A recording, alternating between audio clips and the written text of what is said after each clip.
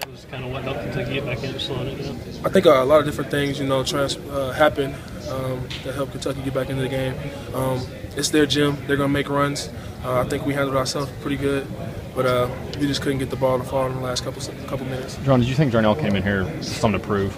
It seemed like he was very active early. I think it's 2015. Oh, I told him every time you touch the ball, go score it.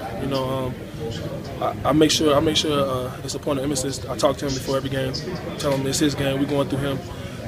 He came in, he dominated tonight, so the rest of the team just got to bring it, a little more. Oversimplified, but you guys ran well in the first half, and they seemed to run a little better maybe in the second half. Oh yeah, they did a lot of different things in the second half. They kind of gave us fits a little bit. Like I said, they were hitting shots, and they kind of made it hard for us. But I think we did a good job overall.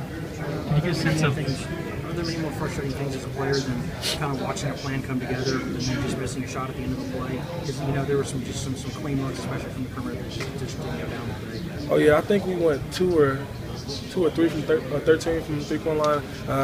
That's just the way the ball rolls. Sometimes you don't hit shots, sometimes you do. Maybe we'll get them next time.